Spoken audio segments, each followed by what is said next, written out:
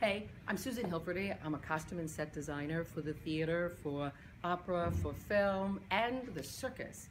I'm the chairman of the Department of Design for Stage and Film at NYU Tisch, and I'm excited to be here where some of our work is being displayed at Skirball.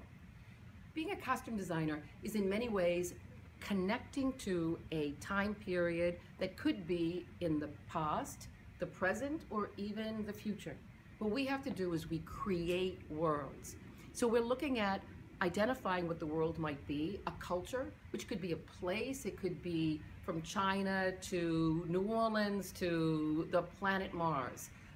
Sometimes we go back to biblical times, or we go into a place that no man has gone before. So what we are putting together isn't something that is just living by itself like a fashion design, but it is really creating a character who lives in a specific world. So the characters, for instance, could be like the circus, that they have a very specific character that they have developed and will appear in many different ways, like our clowns or many of the performers.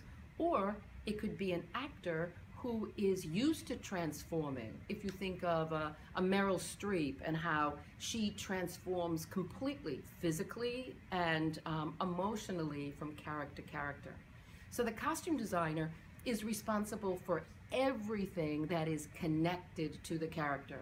So I've transformed bodies, I've made people old, I've made them into animals, I've made them into, made them pregnant. I can do many, many things. So I'm dealing with them from the top, their hats, down to their fingertips, down to their toes. So when you look at a design, the costume designer has been involved in every aspect of the decision of the character of the actor, which is even how they move.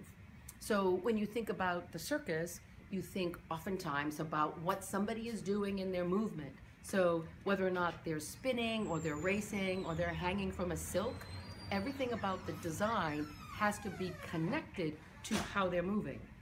So we have to be thinking of it all.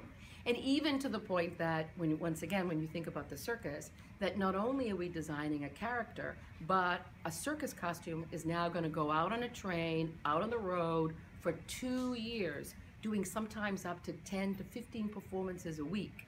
So in addition to all the other complications, we've got to be experts in fabrics, fabrications, how things are put together. I've done many shows that have that are short-lived. So there might be a show that I do in 1990 that was exactly at that moment. But also, I've been lucky enough to do shows like Wicked that's been running for 12 years. So what I'm always amazed by is that even though the times have changed, even though 12 years have passed since Wicked was created, that it's connected to the zeitgeist, it's connected to the world in such a specific way that the costumes don't feel like they're from another time. They don't feel dated. The performances shift slightly, the clothes shift slightly. So this capturing of a moment in time is connected to the world outside, the world on the stage, or whatever performance venue that we're doing. So I hope you enjoy all of the clothes when you come and see them in the windows here at Skirball.